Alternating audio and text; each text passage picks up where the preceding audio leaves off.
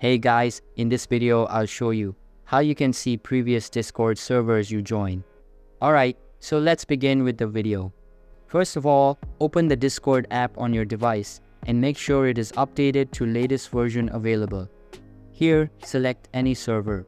After that, tap on server name. Now tap on this gear icon. Then tap on overview. Scroll down at the bottom of the page, tap on delete server and delete the server. Now tap on the plus icon in the sidebar. Then go to create your server. From here tap on join server.